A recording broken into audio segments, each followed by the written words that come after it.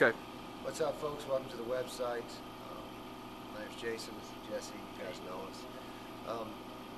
One of the major questions that we get a lot on the road comes down to our gear and what we play. And Jesse is kind of like the gear meister, I guess. He's kind of the guy that understands tech gear more than anybody else I've ever known. He helped me build my board, and I thought I was the guy who knew how to do that stuff. He came in and kind of showed me a whole new world of that stuff. So today we want to just let you guys have a chance. I'm going to interview Jesse, ask him a few questions. He's going to show you a few things about his rig. So the first thing that Jesse always says the tone's about is he talks about it starts with a good, clean amp tone.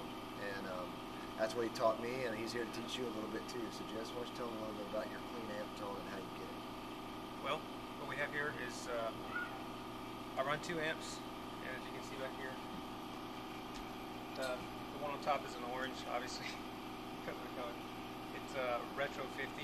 It's one of their custom shop heads, EL34 based on the power section, and I really love it because it's just a clean, it's single channel, 3-band EQs, pretty simple. It's really easy to dial in a good clean tone. And the one below that is my matchless Club in 35. If you're not familiar with the matchless stuff, go play it. It sounds great. If you don't want to buy it, don't go play it. If you want to buy a new amp, go play it. So if you're curious to see what, or to hear what it sounds like, it's a clean tone right here. Playing through a Duesenberg Star Player TV, and the cabinets, I hope you can hear that. The cabinets are actually back behind the curtains there, and we do that for just to keep them isolated. It's better for our sound guy, Brian, front of house.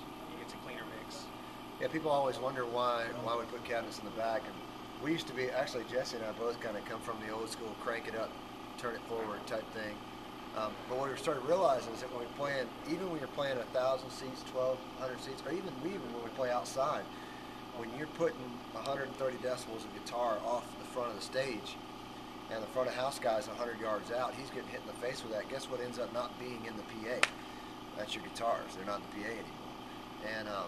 And so we turn the cabs around so he has full control of it. And that way the PA is throwing our cabinets and our guitar sound long distance. See, a Marshall 412 is going to shoot out hard for about 100 yards, and then it's going to die and be gone. But with these PAs today, literally they can delay that stuff, and it can run out. We've played shows before where it runs out a quarter mile or even more, where they have delay towers running out further. And so it just helps us to have a super strong, in-your-face hit as soon as we hit the note. And also from a guitar player's point of view, I've discovered really early on, especially with 2 amps, like to get the best tone out of the amp, you want to hit the tubes hard, and there's only one way to do that. I mean, you have to crank the master volume up. As you can see here, the master volume is probably like, it's at 3 o'clock, and my gain's probably 9 o'clock, and there is I don't know if you can tell, but I mean there is a slight difference when you do. Obviously that's going to get a little bit more distorted,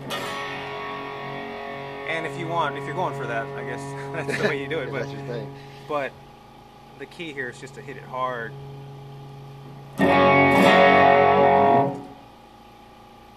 You hit it hard and you get better tone. And the reason I run 2 amps, there's several reasons.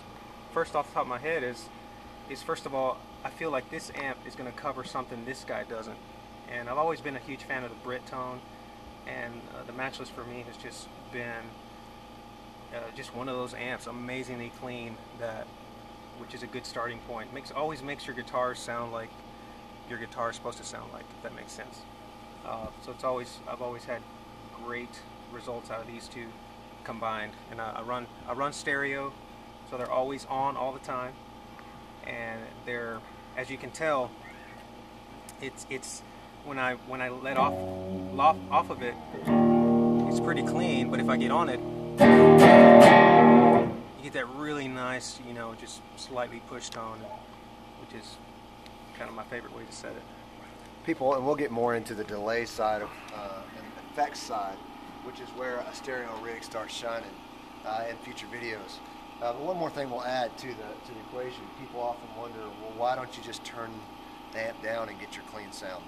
Well, there is a difference in the way that a speaker sounds when it's getting pushed. You can actually hear it pushing air, and that comes to the PA, and that's where you get that hard punch that we kind of live and breathe off of. So that's the video for today, Clean Tone 101. Jesse Garcia showing you how it's done, and we'll post more videos that show more to do with his effects really soon.